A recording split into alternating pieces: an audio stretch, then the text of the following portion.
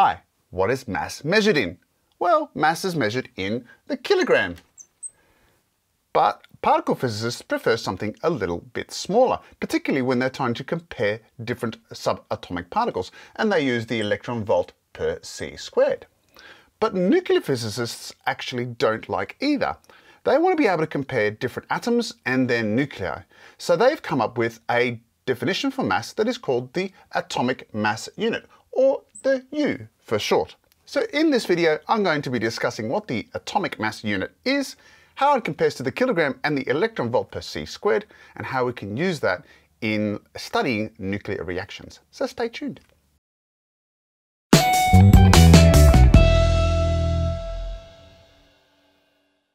So the problem with using kilograms when we're studying atoms and comparing atom to atom is that the values are really small. So let's take oxygen-16. Well, the mass of the oxygen-16 atom is approximately 2.66 by 10 to the power of negative 26 kilograms. A really small number. If we then look at another common element, it's iron. And in this case, I'm going to use iron 56. Now, its mass is around 9.29 by 10 to the power of negative 26 kilograms. So as you can see, these numbers are really small and messy to deal with. So what we need is actually a unit that allows us to better compare these in terms of smaller numbers. In the beginning of the 20th century, it was decided that oxygen would be a good standard. That is, if you can measure experimentally the oxygen atom, then you can use that as our basis of an atomic mass unit. Now, this is really important. When you actually determine a standard for a certain measurement, such as the meter, such as the second, such as in this case the mass, it has to be based on experimental technique. You can't just define it, you actually have to determine experimentally.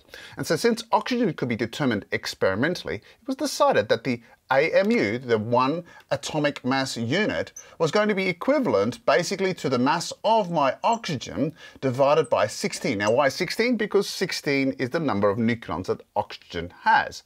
So as a result, you can determine a value for one AMU. But the problem became when they discovered other isotopes of oxygen. We don't have just oxygen-16, we have oxygen-17 and oxygen-18, and they're in our environment as well. So if you are wanting a standard, then you need to only have oxygen-16. But since there are different isotopes in various chemical compounds, then this standard becomes problematic. So it was decided that instead of using oxygen here as our basis, it was decided that we would use the carbon atom. And now what we get is what we call the unified atomic mass unit. And as a result, it becomes 1U, becomes basically the mass of my carbon, and specifically carbon-12, and we divide this by the number of nucleons, and as a result, that becomes 1U. So in other words, the mass of carbon is now actually called 12U. So what does 1U actually become? Well, it becomes the value of 1.660539 by 10 to the power of negative 27 kilograms. Now, that's not the precise number, that's just to 7 significant digits. But that was determined experimentally by measuring the mass of the carbon and dividing it by 12. So as a result, this becomes our one atomic unit. What about our oxygen-16? Well, it now becomes 15.995U. What about our iron? It becomes 55.93U. So these are numbers that are much easier to work with.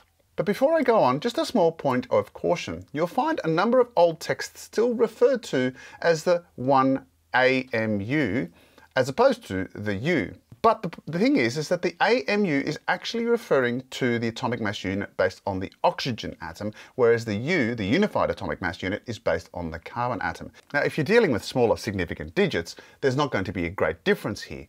But for correct terminology, you should actually be using the U because it is based on the carbon atom, and that will give you the precise values that you need to use. So now we have three different versions of mass. We have our one atomic unit. That's equivalent to 1.6605 to 5 significant digits by 10 to the power of negative 27 kilogram. And it is also equivalent to, if we use our electron volt per c squared, I made a video on that as well, so have a look at that, and that is equal to 931.5 to 4 significant digits mega electron volts per c squared. So there are 3 units of mass, one being the SI unit and 2 non-SI units that are used interchangeably when we're doing either particle physics or nuclear physics, or both. So let's have a look at an example of a nuclear reaction where we can see the use of atomic mass units is going to be very useful. So let's look at alpha decay, and I'm going to be looking at radium-198, and it's going to decay into polonium-194 with the release of an alpha particle, which is often referred to as the helium nucleus. What we also need is their mass in atomic mass units. Radium is 197.999, polonium is 193.988, and the helium is 4.0026. Now, if you look very carefully, you'll see that the sum of the products is less than the total of the reactant of radium. That is, we are losing some energy here, and that energy is what is responsible for the kinetic energy of both the polonium and the helium nucleus as they fly apart during the alpha decay. Let's see if we can work that out. So the first thing we need to do is to work out what the mass defect is. And all we need to do is take this, our 197.999, and subtract the sum of the 2 that we have before. Now when you calculate that out, you get 0.0084 U. Now that, of course, is in atomic mass units.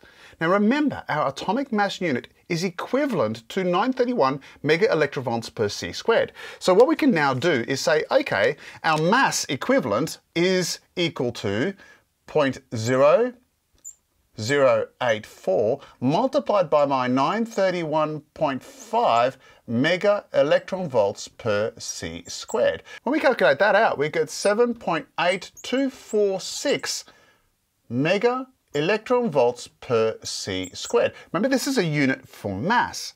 But the nice thing is that if you want to convert how much energy that is in terms of when through to E equals mc squared, is we simply multiply this by c squared. Well, that's just dropping off my c squared. So the energy you end up getting is equal to 7.8246 mega electron volts. Now, you can, if you wish, you can convert that again into joules, and of course you do that by simply multiplying this by 1.602 by 10 to the power of negative 19, or you're going to get a value of approximately 1.25 by 10 to the power of negative 12 joules.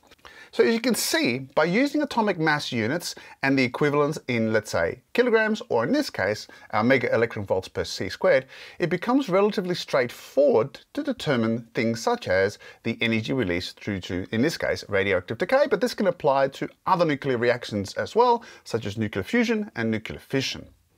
Well, I hope that has helped you understand the basics of the atomic mass unit.